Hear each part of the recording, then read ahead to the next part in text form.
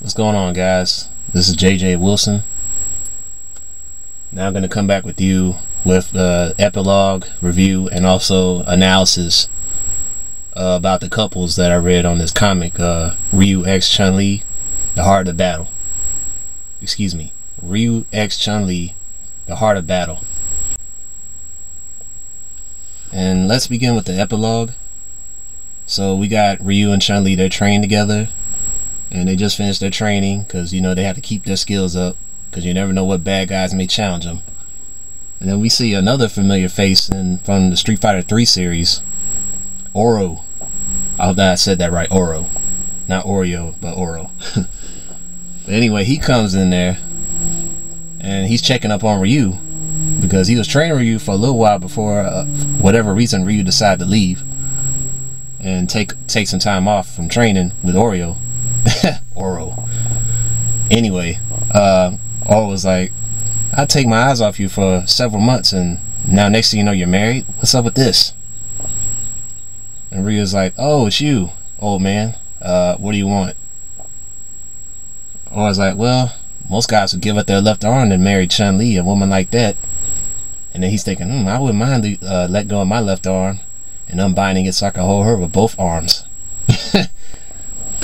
So that was the funny part there. And Ryu was like, well, part of the reason why I married her is because of you, actually. I was like, huh? Because of me?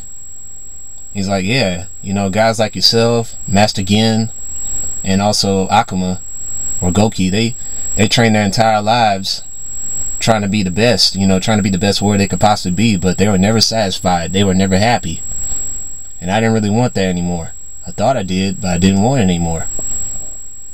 And since now you're still trying to keep tabs on me, you know, you keep following me around hoping that one day I can become a big challenge for you so you can alleviate your boredom. But then what's going to happen after that? What if you beat me? Then you're going to be bored again. You're going to be in the same place you were before. You're going to be in the same situation. And I was like, well, I don't kill anybody. And Ryu was like, well, that doesn't matter. The point is I want to start my own family. I want to start something more than just fighting. You can still be a warrior and have a life too. You can have a different way of life. And some of the best times I ever had in my life was with my master and kin. We shared a lot of great memories together. And now I want to do the same with this family and also my love of my life, Chun-Li. I want to do the same thing for them. And I was like, well, okay, there's no sense in trying to convince you to come back to me and make you train 1,000 times more than we already have. So I'll just leave you two alone. And then of course Chun-Li comes in and say, yeah, the same thing goes for me as well. And then Oro tried before he said goodbye, he was a little inside, well, you two are the greatest couple on earth. You're the most powerful, strongest couple on earth. So you know guys are gonna come at you, so you gotta be ready. And Ryu and Chun-Li respond like, we know. It's like, doy, it's obvious. And so later on that night, Ryu comes in their bedroom. Chun-Li is looking on her computer, her laptop, and she has Bison up there. And he's like, hey, what are you looking at? That looks like Bison. He's like, yeah, I'm just reading up on Bison again. And I had the weirdest dream because I've had these thoughts in my head ever since I combined. My mind was linked with Rose's mind. When she felt my love for you, Ryu, she also felt her love really of life itself, you know. And and what I discovered was something very fascinating, and it may very well be related to Bison. So it turns out back then Bison had a family of his own. He had a mother and a father, and he had a little sister who he called Baby Doll. And so he made sure he took great care of her, and he was basically her shadow. So wherever she went, he was there to protect her at all times, until there was a house fire one night and she got caught up in it, and there was no way. Bison wasn't there at the time, I don't think, but when he came back, he noticed that his sister had already passed away from the fire. And he later discovered that his own father set the fire, and he went to ask him why he did that, and he ended up getting shot. And so now he's laying there, and I think his father dumped him out somewhere, left him for dead. And next thing you know, Bison is trying to Bison actually does live from that. He lives from taking that gunshot to the chest. And I guess this is where his psycho power began to manifest itself, because that's what ended up saving his life. Either that, or he summoned some demon to come revive his body or whatever, a la Kazi Mishima. But anyway, from there, he makes I don't know if he got revenge on his father or not. He probably did. But he later studies other martial arts, and mainly Muay Thai. He goes to Thailand. He learns a military style martial art called Ledrit. I hope I said that right, or Ledrit.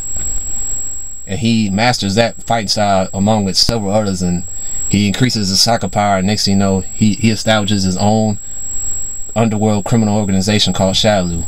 You see the logo down there. And Ryu was like, wow, that's something else. But then later on we see that, you know, over time, because Bison wanted to get so strong, he wanted to become so dark. He wanted to get rid of all the goodness inside of him. So in order to do that, he had used his psycho power to purge away all the goodness within the soul. And the memory of that soul was so great that it turned into a body. It turned into a female version of his sister. However, that body, you know, being Bison's younger sister, she doesn't know that she and Bison are related. She has no memories of her past, so she's just existing. But she does know that Bison, she came out of Bison, and that's her mortal enemy, because that's her dark side, vice versa, with Bison, you know, hating against Rose being that's his good side. So I hope I didn't confuse anybody. So just rewind so you get a better understanding or read the comic. But yeah, after hearing all that, Ryu's like, man, that's some crazy dream you got there, Chun-Li. Do you have a feeling he's gonna come back? And Chun-Li's like, well, I sure hope not. And then the last 2 pages was interesting. We have Goki, or Akuma, and he's like in a temple of sorts, and he's discovered that he's alive again, and he thought he was about to die. I was like, what happened to me? I had a hole punched through my chest, and my heart was ripped off, and I'm alive again? How'd this happen? And then we see this character, and I'm not familiar with this character, but I remember her name, Ingrid. And she introduces herself to Akuma, and she was like, yeah, before you decide to go to the underworld, I pulled your body, your physical body, as well as your spiritual body, and I was able to save you from going to the other side, going into the afterlife. So here you are. The reason why I did that is because your son, Ryu, and my daughter, Chun-Li, are married now, and I predict they're going to have offspring, and this could either be a good thing or this could be a bad thing. Either it's going to destroy the world or it's going to save the world. So you and I need to team up, and we need to have a real long talk here. And that's pretty much the end of the epilogue, which I thought was very very interesting. It looks like it was a really good setup for possibly another sequel from the writers themselves, or I guess the head writer who came up with this idea. So I'm looking forward to that, if that's ever going to come into fruition. I had no idea that Ingrid could be the mother of Chun-Li. I'm not sure how that happened. Maybe she took over a body of another person, and I don't know. They have to explain that to me. Now, I want to talk about the couples. Of course, my introduction video, I already gave a synopsis as to why I felt that Ryu and Chun-Li made a lot of sense. Well, obviously starting off with Chun-Li being one of the more stronger females in the game, and Ryu being one of the stronger, if not the strongest male character.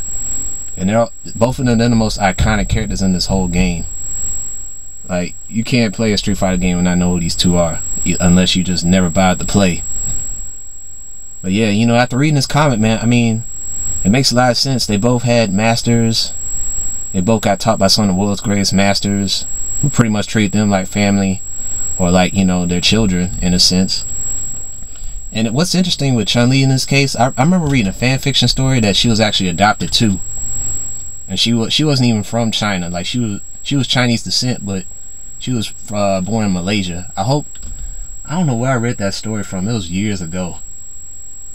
But that could make it more common with Ryu also being an orphan, you know, being raised by a Goken, which we, you know, On the flip side, Ryu being the son of Akuma, I know where they got the idea from. They watched that movie Street Fighter Generations. They watched that movie with Goki, Akuma, you know, training together with Goken as younger students under their master. And somewhere along the line, Akuma impregnated I guess the master's daughter. Somewhere along the line, she was staying there too, but she wasn't trained to be a fighter. She was just there. And I guess they fell in love and they end up having a baby. I wish I remember that woman's name. I think it was Sayuko.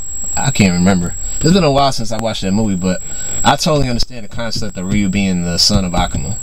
They got it from that movie. I'm pretty positive on that. And on the flip side, Chun-Li possibly being an orphan to Dorai makes sense too, since I read a tale about that years ago. I wish I could pull it up. It may not be on the internet anymore, but it made for a very interesting angle as far as her character development goes. So yeah, I mean, those are some good reasons as to why I felt like they should be together too. Can I think of any more? Other than the fact that they're a similar age,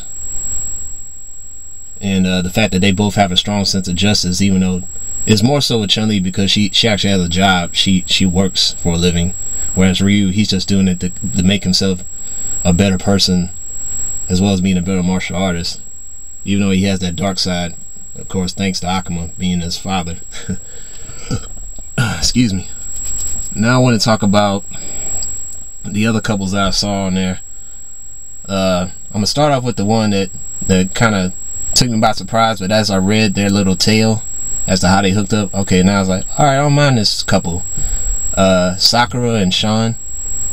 Now, yeah, I didn't mind this couple actually. It's actually pretty good because it makes sense. Like, you know, Chun being Ken's first disciple and Sakura being Ryu's first disciple. And I love the fact that they include that Sakura had already learned as much as she could from Ryu, even though there was still a lot to learn from Ryu. But then Ryu was like, okay, you can go ahead and train with Ken now, since I'm still trying to deal with this Satsui no Hado. You can't really be near me when I'm pissed off. You can't get near me when I'm angry. So you need to train with Ken so you can stay safe and be away from me. So she's over there with Ken. They're training with Chun, and she man, I feel bad for Chun. He was getting his butt kicked every time they sparred. And she got fed up about that because at this point in time, she didn't feel like she was learning nothing. And so now she's about to fly off somewhere, and the next thing you know, Sean's like, no, please teach me, Sakura. I can learn so much more from you. And it's like, Sakura's like, no, I don't feel like it. I don't want to. And then all of a sudden, at that moment, she sounded just like Ryu. That hit her like a tow truck hitting a brick wall. You know, a tow truck hitting a brick wall. That when she realized that, it's like, holy crap. Now I sound just like Ryu when he told me he didn't want me to be around him for training.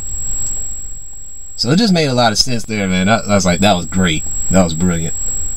So from there, they started training together. She started teaching him more about how she learned the Hadoken and all that.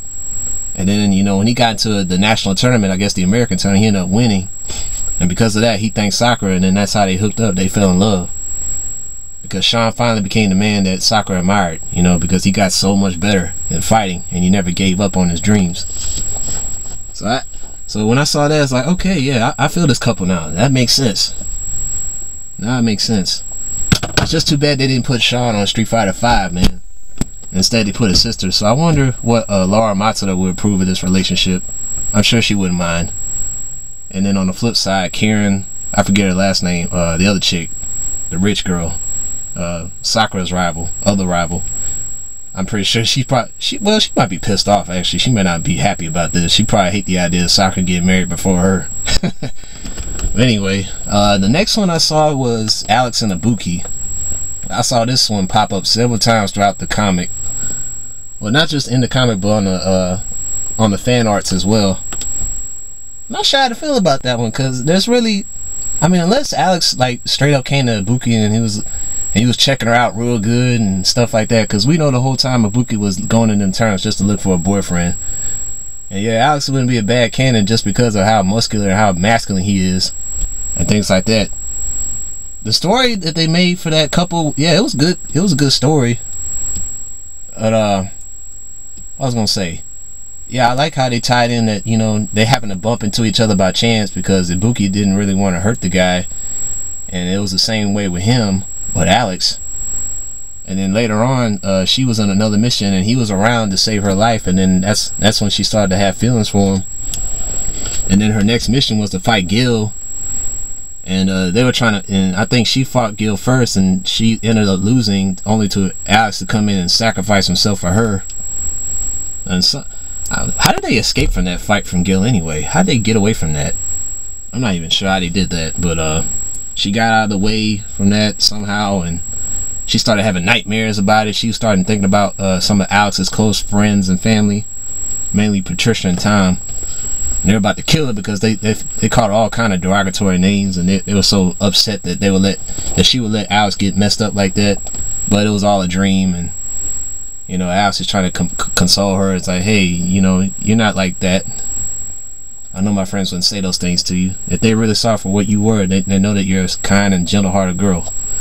And so, I mean, yeah, it makes sense. But I was like, with Ibuki in particular, you know, I guess in the series she hooked up with Rolento and Guy, especially Guy, because Guy doesn't have any disciples. Guy's just training, like he's in America with Cody, but I always thought I don't want to say they would hook up, but somehow through Guy she would find somebody similar to her feelings. Like he probably does ninjutsu, but he doesn't really care for it like her.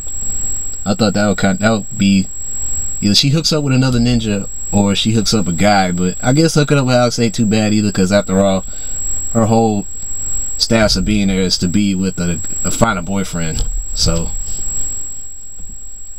it's whatever with me with Alex and Ibuki. The next one I saw that was definitely implied was Rose and Juri.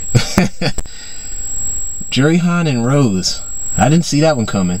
Actually, speaking of Guy, several times in the Alpha series he saved Rose from the clutches of Bison. Now that would have made for a juicy couple right there. That Rose and Guy would have made for a juicy couple, but in this story, she goes full lesbo mode for Juri, you know, especially after she saved her life, you know, from Bison's clutches. Well, she didn't really save her life, but she took her away, and she helped her get back to normal. But yeah, I'm kind of I guess I'm okay with that. I mean, I don't really have a problem with it. I guess Juri need to hook up with somebody. I don't know who could I don't know what male could handle Juri, man. I mean, with the Feng Shui engine or without it, she might be just as crazy without the Feng Shui. I mean, if she was just normal, she'd probably be just as bonkers and off the wall herself. I mean, like, good luck trying to control Juri. Good luck with that. But yeah, it makes for an interesting angle, you know, with Rose and Juri being a same-sex couple. It would certainly make for plenty of Kodak moments. But anyway, what was the next one I saw? Oh, later I saw DJ hook up with Elena. Now, actually with Elena, I thought she was gonna, in that game, I would have assumed that she would hook up with Sean. I would assume that she would hook up with Sean some kind of way. But since they were both in the game and stuff like that, but you know, with Sean hooking up with Sakura, I mean, it actually makes for a better and more interesting relationship, so I guess I have to X that out. And DJ, yeah, DJ needs some love for real. Now DJ is all about singing and having a good time, and yet nobody really bothers to talk about what his possible mate could be. So I guess, yeah, Elena would be a good candidate, you know, since she's pretty much into everything and everybody. And the next one I saw was on that list was very peculiar. Dudley and Cammy. Dudley and Cammy. I didn't see any artwork for Dudley and Cammy, but it was definitely implied on that list that I saw on that one picture. Like, there's nowhere. The only commonality with those two is that they're both British. They're both from Britain. You know, that's the only commonality that I see there. And there's nowhere, like, in the series, I haven't read any fan fiction regarding Dudley even hooking up with Cammy.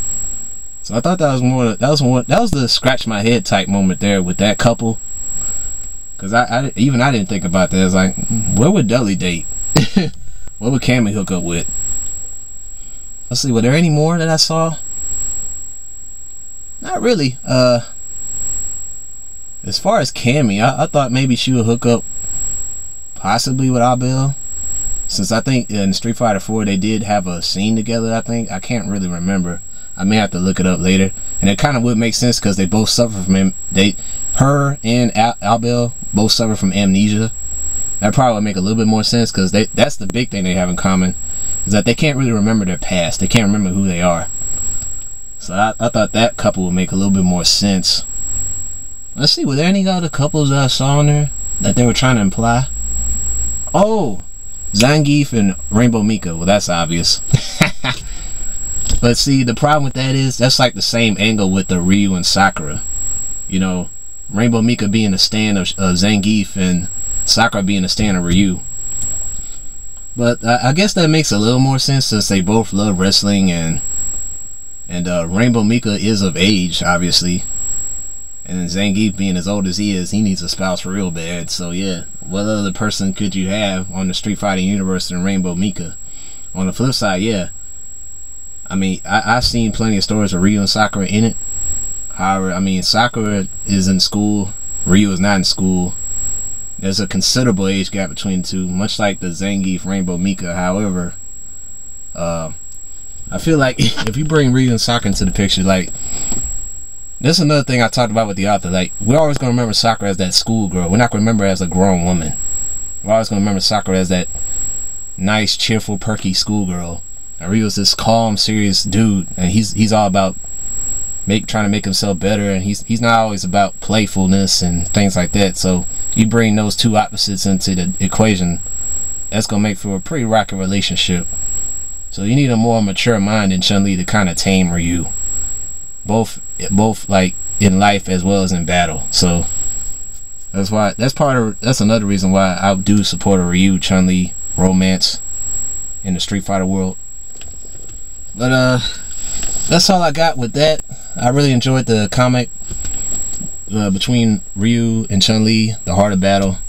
I'll put the link in the description box for the website and the book. I've done that in my other reviews anyway, so you guys tell me what you thought about the comic as a whole, and see if I left anything out. I pretty much covered all bases. I hope I did anyway. And that's it. Okay, before I go, I'm going to send a special shout out to these two gentlemen, Michael Huey and Sergio Brazino.